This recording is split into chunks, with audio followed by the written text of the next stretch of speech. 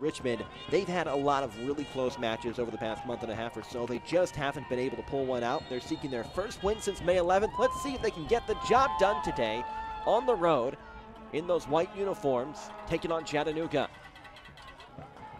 One thing Chattanooga did really well last time these two teams matched up, and they kept the ball out of the middle of the field in that attacking spot for Richmond. That's where Joe Gallardo, their leading goal scorer, is at his best.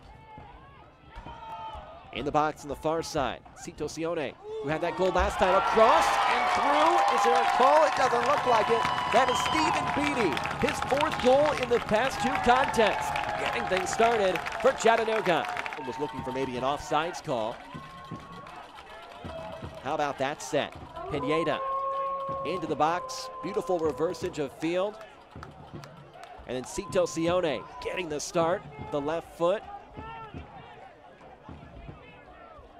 And then Beatty put it through. Here's Pineda. The left-footed kick up in the air, off the post. Still in a dangerous spot. The kick across and through everybody. An opportunity for Chattanooga. Pineda, such a dangerous ball up in the air. It looked like that was Beatty again, going for the header, his second goal this half. Inches.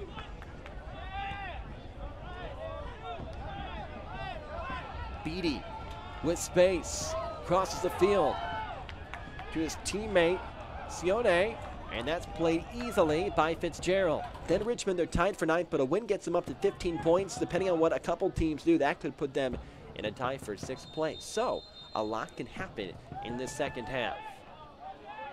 They've really been strong defensively today. Not a ton of opportunities.